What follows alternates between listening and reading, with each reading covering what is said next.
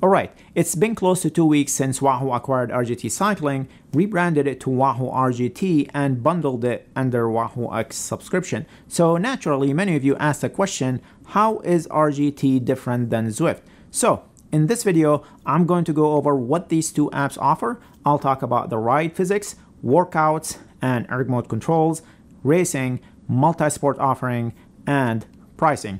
Hopefully, this will help you understand the differences between these two indoor cycling apps. But first, if you find this video helpful, I would appreciate it if you quickly hit that like button. It helps the channel and the video quite a bit, and I really appreciate it. Okay, let's start off with free riding. Wahoo RGT has 12 different routes and gives you a lot of flexibility to select which route to ride on. You can even select where to start your ride on the selected route. So if you want to start somewhere in the middle of the Stelvio climb, you can use that slider to select your starting position. Also, in addition to the current route selection they have, you can create your own route. So if you have a specific route, or let's say you have an event that you are training for and want to recreate and ride that route indoors, you can simply upload the GPS data and RGT will create what's called a magic road that is based on the GPS data that you uploaded. Once a route is created, you can ride it yourself or even schedule events and invite others to ride that route with you. So there's a lot of flexibility there. You'll find the graphics in the Magic Road to be basic and don't really resemble the actual route. Only the map and elevation profile are created, not the actual scenery, which is understandable given how complicated that would be. Zwift, on the other hand, currently offers over 100 routes in 10 different worlds. Some of these worlds are fictional, like Watopia, and some are based off of real locations such as London and France. Under each world, you will find a number of routes. Zwift created multiple route configurations. Some of these routes are not unique. They can be different configurations of the same route or multiple routes merged together to create a longer route. Zwift gives you access to 3 worlds at any given time. Watopia is their main world and is always available. In addition to Watopia, you'll find 2 guest worlds that rotate on a set schedule. Zwift always wanted to make their platform social and saw a lot of value from having you train with others, so they limited the number of worlds available and routes open at any given time to crowd people in select number of worlds. But since the pandemic, Zwift popularity soared, and even with 3 open worlds, you'll find their routes packed and crowded with other riders, particularly in Watopia. Moving on to physics and riding dynamics, Wahoo RGT claims to have the best cycling physics of any cycling app. Basically, it's how realistic the game looks, the laning into corners, the braking as you come into sharp turns, and the drafting effect. Zwift, on the other hand, did a lot of work on equipment selection and its effect on aerodynamics and speed. Equipment does matter in Zwift. For example, according to a number of tests performed by Zwift Insider, the difference between a setup with Zwift's carbon bike with 32mm carbon wheels and a Tron bike over a 1 hour of riding is approximately 60 seconds. So equipment does matter in Zwift. However, Zwift riding dynamics and physics can use some work. Your avatar can make a sharp turn without slowing down a titch. Riding dynamics in group rides are getting better, but not as realistic. And that drafting effect that you enjoy when riding outside, it's not even close when riding a Zwift. Moving on to structured workouts and erg mode controls. Wahoo RGT offers a library of structured workouts that you can choose from. You can also sync training peaks and import your structured workouts of the day from there, which is usually a deal breaker for me if an app does not offer training peaks integration. So I'm glad they do that, and it's a big feature if you are a coach athlete and want to be able to take advantage of the structured workouts training peaks offer. The app also supports erg mode control when in workout mode and supports power match. Their erg mode player allows you to skip intervals and adjust the resistance by making it easier or harder. I found the way RGT implemented the easier and harder buttons to be a bit confusing. It doesn't show you how harder or easier you made the workout or a way to bring it back to default. Generally, apps show you how many percentage points you increase or decrease the difficulty of the workout. RGT Remote Player, which you can have open on your phone to control some aspect of the game, doesn't offer much to control your workout either. This brings us to Zwift workouts. Zwift has a big library of structured workouts and workout plans that you can sign up for. Zwift also has a workout builder that allows you to build your own workouts and edit workouts within the app itself. You can also import workouts from third-party apps such as Training Peaks and Today's Plan. Zwift Erg Player is pretty advanced and honestly one of my favorite. It's pretty easy to use and everything is within a tap away when using Zwift Companion app, which is Zwift's version of the remote player.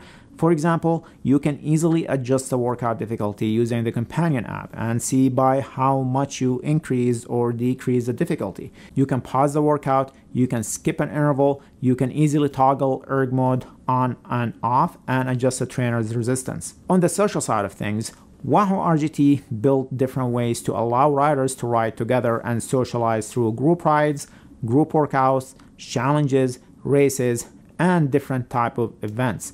You can browse through their events, view who joined an event, and get a link to share an event with others on your social media.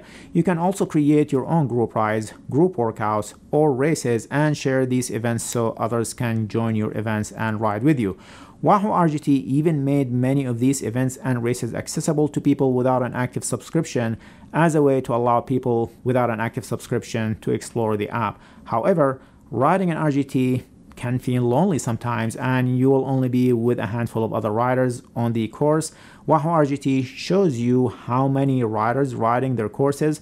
However, a lot of these are usually bots, meaning they're not real people. Zwift, on the other hand, is social. That is their biggest strength. At any time during the day, you will be riding with thousands of other riders. Also, they always have events going on at any part of the day. Zwift offers group rides, group workouts, challenges, races, etc.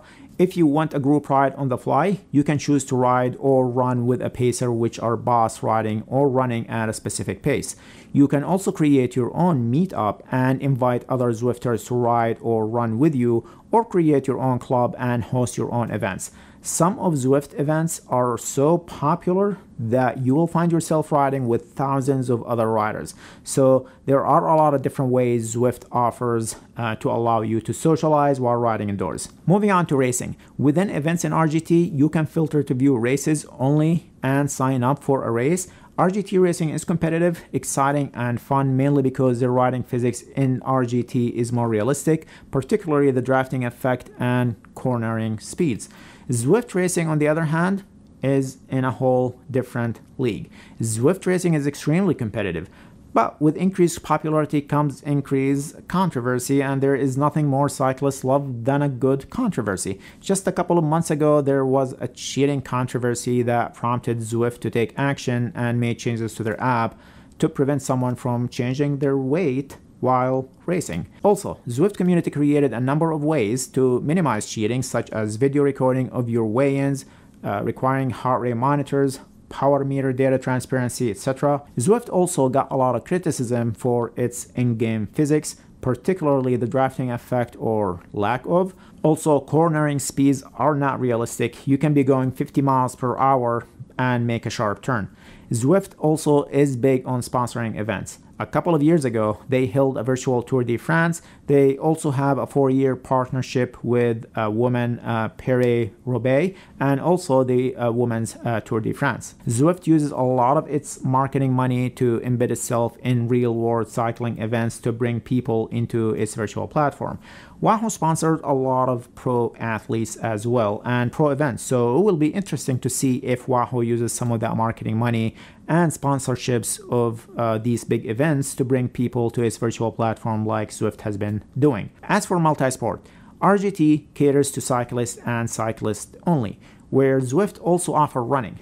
They have running specific routes, running workouts, running plans, and even a running track. They also offer group runs and running races.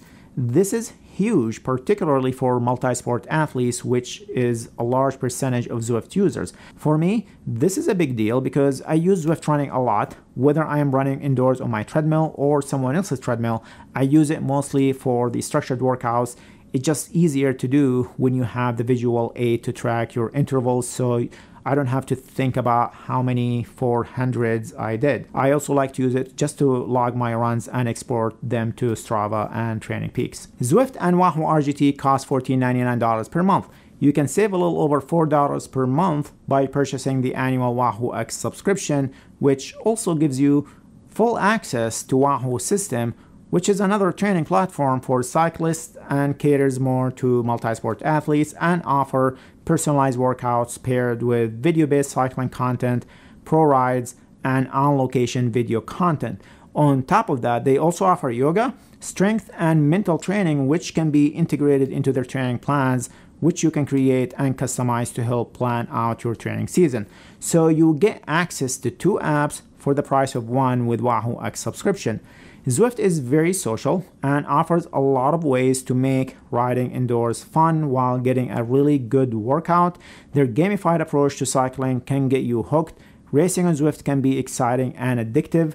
Group workouts are always fun to do and can get you through really hard workouts. Zwift is also constantly offering different challenges that will keep you coming back to unlock the next cycling kit, route badge, going up a level, or whatever virtual prize they offer. Both apps offer a 14-day trial, and Wahoo X offers a freemium option that gives you access to limited content on RGT and system. With the increased competition, it will be interesting to see what Zwift does in the next year or so. I'm also looking forward to seeing what Wahoo does to integrate the features in system and RGT.